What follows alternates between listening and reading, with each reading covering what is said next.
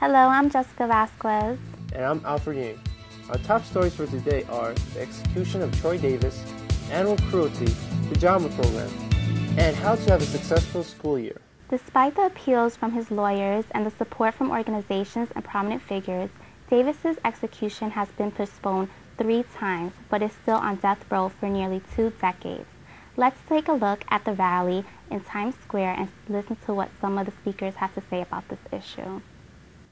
Justice for? Troy Davis. They're not going to hear that in Georgia all the way in the back. Justice for? Troy Davis. Justice for? Troy Davis. In Amsterdam, in Atlanta, in Berlin and Brussels, in San Francisco and Savannah, hundreds of thousands of people are coming together today, right now, to demand justice for Troy Davis. This is not just another execution. This case shows them more than almost any other why the death penalty is so wrong, why the death penalty is a human rights violation. Unfortunately, after years of appeals, on August 20th, 2011, the Georgia State Board of Pardons and Parole denied Davis's last clemency pleas from his lawyers. Troy Davis was executed by lethal injection on Wednesday, September 21st, 2011 at 11:08 p.m. With everything that's happening in these shelters, how do you feel about that? Well, I haven't heard that much about it, but the little bit that I have heard, I am very dismayed about it. You know, it's very upsetting that people would treat any animal, not only a dog, as I am a dog lover, but any type of animal or pet in any sort of cruelty way. You know, I feel that if you love a pet as you would a human, you should take care of it. You know, we have that responsibility. I was in Jamaica, Queens, and this family had moved to Florida, and they left this dog in the house. You know what I mean? So the dog was pretty malnourished, and really, the dog was dying. So I took the dog home and raised the dog on my own. So it was a pit bull, but people think that pit bulls are very aggressive animals. You know what I mean? It's not how you raise a pit bull. You know what I mean? If you raise a pit bull not to fight or to love the children, the pit bull is going to love the kids. You know what I mean? Like the pit bulls I had, you know what I'm saying, anybody could bring their kid around my dog, and the dog would just basically dislike them. You know what I mean? No aggression, no nothing. You know what I mean? So people get pit bulls a very mean name about them dogs. Hi, I'm Jarell Bannister from QPTV. And I'm Luchia Dragosh from QPTV. And we're here outside of Pajama Program, a non-for-profit organization that donates pajamas and books to children in need. We're here to meet Genevieve Peturo, who is the founder of the organization.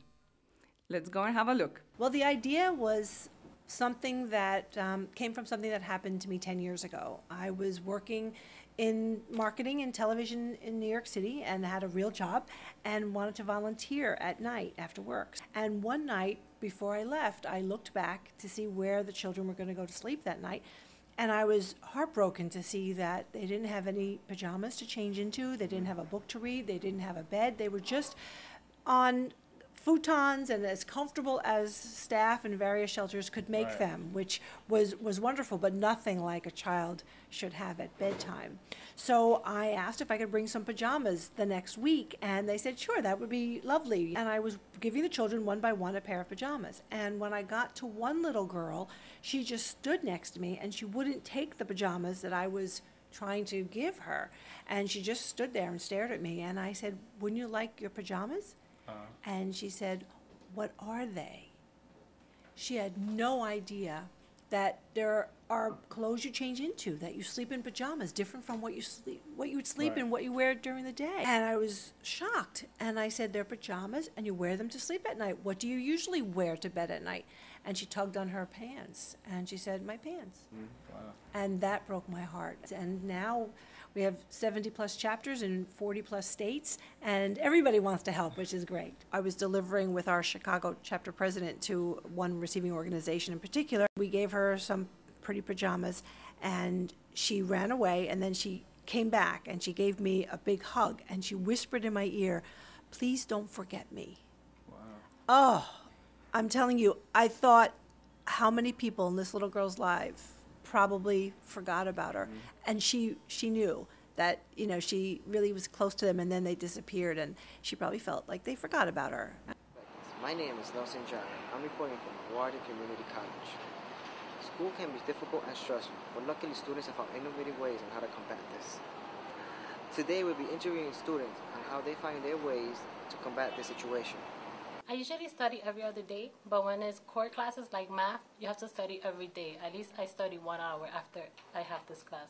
The thing I could recommend students out there is to, when you do your homework or you're studying, turn off the TV, turn off everything, your phone, the computer, everything, because that's so distracting. It really is. You cannot just write a sentence and, you know, and see what's on TV because it's distracting. You're going to end up not doing it. So that's my bestest tip.